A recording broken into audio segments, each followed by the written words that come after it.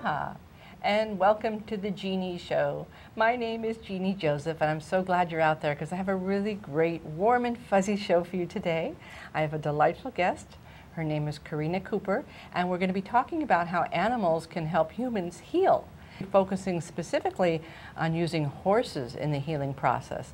So I have with us a very delightful equine specialist who does this assisted healing working with horses. So Carina, thank you for being here. Thank you for having me. We've seen that horses can be incredibly healing. Did you have your own personal journey with horses and healing that got you inspired?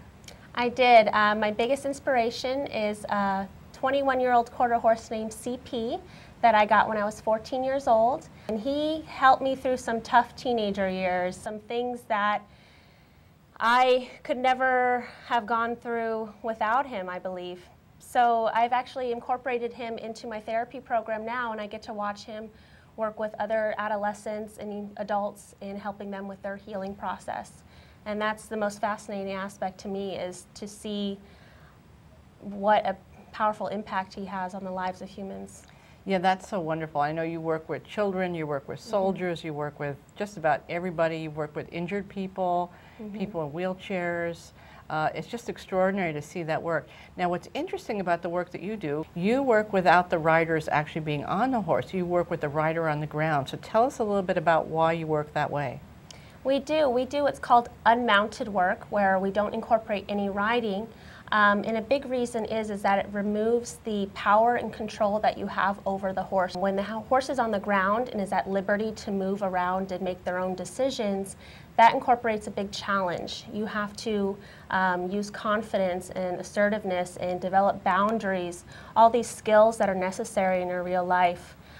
So by incorporating this challenge, it's helping people overcome issues in their lives and being able to use this as an example for how they can deal with these real life issues. So in real life, of course, we can't control all the situations. We can't just pull on the reins and turn things the way we want. Excellent metaphor. Yeah. So this is a wonderful practice in learning to work with a great being, a large being, a four-legged being that has its own will and intention, its own responses to people. And I've noticed that the horses will have very strong reactions to certain people or their energy or their mood or their presentation, and perhaps you know, very strongly bond with someone or very strongly not be interested in someone. Maybe it's affection. And see, in this particular situation, that's the first time that this has happened with this horse in a session.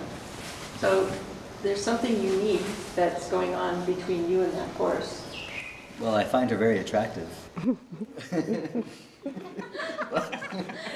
I should leave you two. A woman that came to a demo one time, and we had this horse and another horse in the arena, and this one tries to protect the other one and keep other people away from her. And this woman would keep approaching this horse, and he started by backing away, and he started by putting his ears back, and then he started tossing his head, and he was giving all these progressively more aggressive signals to back off. And we were watching this happen, and she was not picking up any of these cues, and they were hugely obvious. I mean, to the point where he was starting to pick up his leg, like he was going to kick her. And we use these horses because we trust them. And but this woman was so oblivious to the signals that the horse was giving her that was so profound, because she was saying that her daughter had kept telling her to back off and give her some space, and you know, that was a primary relationship in her life. She had to get this message below the neck. She had to get the message that she has to pick up on signals that people are giving her to back off and to like allow people to have a relationship with her. We've worked with the Army quite a bit, and we see some soldiers come through the arena with either sometimes a fear or a dislike of horses. Sometimes there's memories attached to that fear of, you know, maybe a time they were bitten or fell off of a horse in the past. But then they're introduced to this new way of working with a horse where, like I said, they're not in control, they're on the ground, and they're having to build a relationship with the horse and develop trust with the horse. Why do you guys think that this horse wanted to go back with you after crossing the river the first time? Trying to protect me. He wanted to make sure I wasn't going to lose my legs again. So to see the transformation, sometimes within just an hour, of this fear or more of a face with no emotion to a true, genuine smile at the end of a session is overwhelming. Well, it's a wonderful thing to have that bond and that love and that connection with a being that has its own free will, and to some of the exercises, you do some games where we have to accomplish certain things with the horses, work as a team, work together, and we have to in some way create a communication with the horses where they'll do what we want them to do, but we can't of course overpower them because they have their own will and they're not going to go along unless we've established some kind of connection and some kind of trust and bond with the horses. And I think that translates to people. Sometimes people, if they've been traumatized, will tend to give up on their other relationships. They will withdraw from relationships. It's one of the big parts of trauma. People who've been traumatized will give up rather than try to negotiate the challenges of dealing with another human being and what do you want and what do I want, and the upsetness that comes up when I don't get my way or whatever. And so for a lot of people who've been traumatized, there's a lot of avoidance or aversion to interacting, and then of course isolation becomes both a symptom and exacerbates the trauma. The first thing a person needs to do when there is a traumatic experience is to have somebody acknowledge it. And just like when you're a child and you skin your knee and your mother says, I'll kiss it and make it better, when you're saying that, you're acknowledging that there was a hurt, there was pain. What has it been like to work with children with these big animals? Well, children are unique in that, especially younger children, they don't really know how to express their emotions or talk about feelings. Sometimes they don't even know what their feelings are. So using horses in this model of therapy, they don't have to know what their feelings are. They don't have to give them words or labels. They can just work through it with the horses. And a lot of that healing happens just between the horse and the person. We're just there to facilitate that process. So the children are learning about themselves, they're learning about their feelings, their emotions, and how to develop skills that are necessary for a healthy transition into adulthood. And they're doing it in such a natural way, in an environment that's emotionally safe, and being able to trust the horse, that the horse isn't going to betray them or judge them or anything. Everybody enters a relationship with a horse as an equal. The horses aren't going to judge them for how they look or how much money they make, where they come from. The horses are incredibly honest, non-judgmental animals. And I think that the children understand that. They connect with the horse. And using horses in therapy just adds a unique element more than working with other animals, because horses are prey animals. They're constantly aware of their surroundings, and so they give feedback to children and all clients that is instantaneous and it's honest. Yes. And I think that's also very good for soldiers who've experienced trauma, maybe have some hypervigilance going on, to be around an animal that has that in a healthy way. So an animal has tremendous sort of 360 or whatever awareness. They hear, they see, they smell, they sense, like a sixth sense almost. And it's good to see that you can have extended awareness without it being destructive or ruining the quality of your life. That this type of awareness can be a gift when you learn how to work with it, when you learn how to own it and use it in ways that support your well-being rather than that are constantly kind of invasive because there's too much sensation or something like that. And one of the things I noticed is that the horses really calm you down. That if you come in, whatever you've got going on in your life, whatever's going on, and you get near these horse and you kind of move into their groove, you know what I mean? Because you can't go in there with your whatever crazy work life agenda, your insanity. You have to submit to their energy, and that becomes a very healing process, is just submit to this very strong being that's very gentle. I mean, they're energized. They can be aggressive. I mean, they're not like, little stuffed animals or something like that. They have desires and they have emotions and reactions, but they also have this very grounded quality, which I think is very important when people have been traumatized. They kind of get split apart from themselves and you know, feeling like they're not really here, and you know, you feel like they're going to float away or something like this. And the horses can really kind of bring them back into their body, into their gut sense. And a lot of the exercises you gave us to do required us kind of, you know, using a sort of sixth sense. I mean, we didn't know how to do, we didn't have the knowledge. So if we didn't have the knowledge, we had to rely on our gut sense, our intuition, or what our body was telling us. Horses are grounding because they're in connection with the earth, and they're able to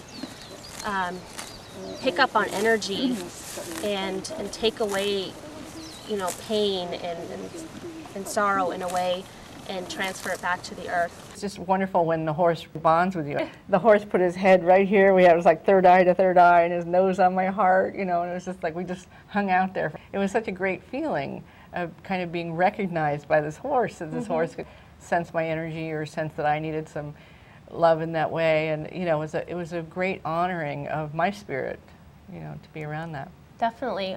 Horses pick up on our emotions and our intents and our feelings, and it's almost as if they're mirroring what is going on inside of us.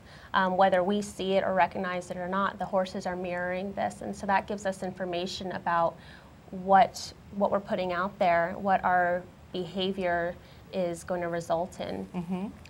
So that honest feedback is what we use to help clients overcome things. Yeah, kind of to see their behavior without necessarily the judgment of somebody labeling it, oh, you're this, or oh, you're that, or you know, whatever. But to just get that kind of immediate, non-judgmental reflection, like a mirror without any judgment. Because normally when we look in a mirror, we see all our bad qualities, and the horses are not necessarily being critical, they're just simply reflecting what they see. If you're nervous, they're going to sense your nervousness. If you're happy, they're going to sense your happiness. If you're scared, they're going to, or angry, yeah, they're going to sense all of that. Yeah. And it's in the moment. The horse doesn't care what you ate for breakfast, what you did last night. It's going to react, and it's going to behave in a way of what's going on right then and there. And I think it's infinitely fascinating to sort of speculate, you know, how do horses communicate amongst each other? You know, they seem to, like when we did that thing where they were running through the arena, how do they all know when to start running? How do they all know when to stop running? How do they all know how to run at a certain speed? You know what I mean? That a tremendous synchronicity that you see when they're working as a team. Have you noticed that, like telepathy, that you have a way of communicating with your horse that defies words, or what have you noticed about how that bond works? Just by moving in a different position, you know, either standing or sitting, or maybe the emotions going through your body, the horses react off of that. And so I can tell if my horse is having a good day, or if they're having maybe a bad day, if they're reacting differently to the other horses, or if maybe they're picking up something that I'm putting out there and they're reacting to me. Sometimes it's subtle, and sometimes it's a huge display. And so horses are unique. They have their own personalities, they have their moods and their feelings. They also have the dynamics with each other in the herd, and like you were saying, you know, who decides when to run or run first. That's something they've established within themselves, that herd mentality. So there's a leader, there's a follower, there's, you know, sometimes there's bullies, there's outcasts. They have these roles just like people do. Any group of two is a herd, and with these guys, they live together, and this is their herd. Flash is always on the lookout for any kind of danger to Velvet, and he is the kind of horse where if something is scary or frightening, he will actually want to go towards it. He will want to approach it or confront it. Well, I think going back for a moment, what you're talking about being in the present, I think that's so important for people who've had trauma, is that the trauma is either constantly pulling them, like kind of cyclone, pulling them in the past, or making them worry about the future. And by just having something that's so compelling in the present, and for a lot of people who've had extreme trauma, there's nothing compelling in the present. And horses bring you into the present because they're so compelling. I mean, just everything about them, the way they touch, the way they look, the way they sound, the way the pure size of them, and it brings you into that childlike state of being in the moment and just really appreciating their presence. So the power of the present is an important aspect of healing, and the horses seem to really facilitate that.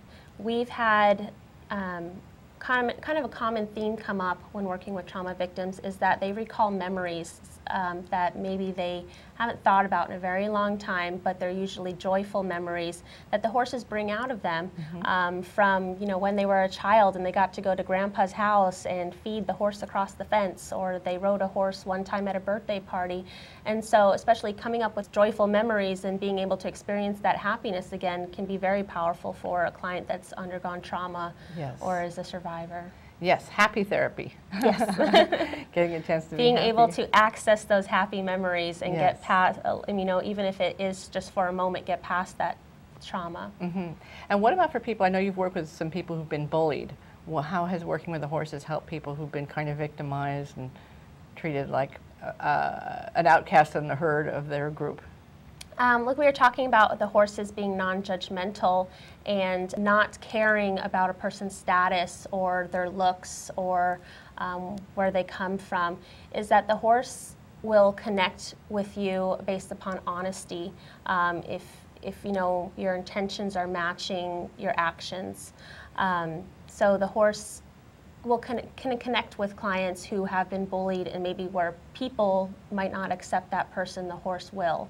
And so that feeling of being accepted and having that trust and that that bond with the horse can be very powerful for that client to feel those emotions again. And do you sense that the horses enjoy working with people?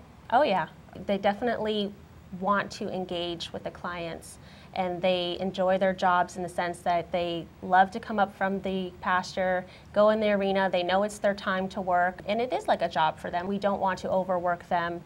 And so they have usually just one session a day where each horse does, so that they still feel comfortable and they still enjoy what they're doing. But you can see a connection not only just from the client's side, but also from the horses, where they're picking up the feelings from the person, and they seem to know what each person needs or what they want, and being able to give that to them. Yeah, that's wonderful. That connection, like you were saying, you had touched heads with that horse, and you know, it was a pretty long time that you guys were connected.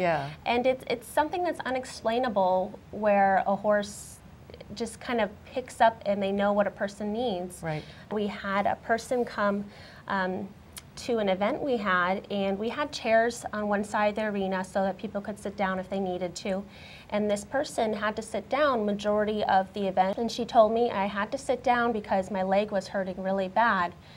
And during that time I was sitting down, a horse approached me, and it stood by me for quite some time, and it actually touched his nose to my leg. And I didn't think about it until I got home, when I had to walk from the bus stop up that long hill to my house, which normally, she said, it really usually used to hurt her leg. That night the pain had gone away. Wow. And so she sent me that email as soon as she got home to tell me that she really believed that the horse touching her leg and spending that moment with her took away that pain. Yeah, that's a beautiful story, beautiful story. I know you've got a miniature horse there, Teddy. Yes. And a miniature horse is smaller than a pony. Tell me a little bit about what it's like to work with Teddy. Well, Teddy is almost 2 years old now, and he stands at 8 hands and 2 inches. And he is a registered therapy horse, both nationally and on the island. Okay. And so he is able to visit nursing homes, hospitals, and schools, and hospices.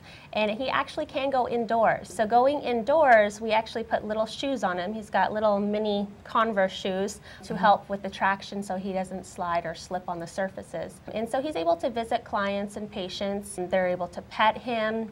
In the same way that you would use a dog or a cat for therapy, the horses are used in the same way. I think it's such great work that you're doing. I'm so happy that you're doing it. I'm so happy that we're going to have an opportunity to come out and do one of our team building exercises for the resiliency department at Tripler. And hopefully you'll be inspired to consider equine therapy or just equine entertainment. It's a wonderful way for people to get reconnected with themselves and to do some very profound healing. And I want to thank Carina Cooper for being my guest here today. Thank you for being my guest. Thank you for having me. Yes. You've been listening to The Genie Show. My name is Genie Joseph, and you can contact me with any questions or comments. We'd love to hear from you all the time. We'll say aloha for now, and thank you for being with us.